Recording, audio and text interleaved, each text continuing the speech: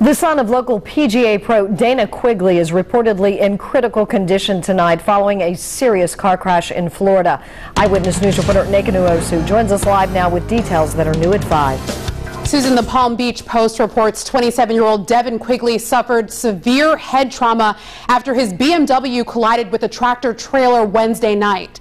The crash happened in Riviera Beach, Florida, seen here on the Pinpoint News Tracker.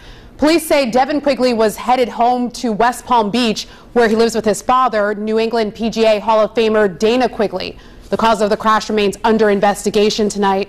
Devon Quigley is a native of East Providence and a graduate from URI in 2007.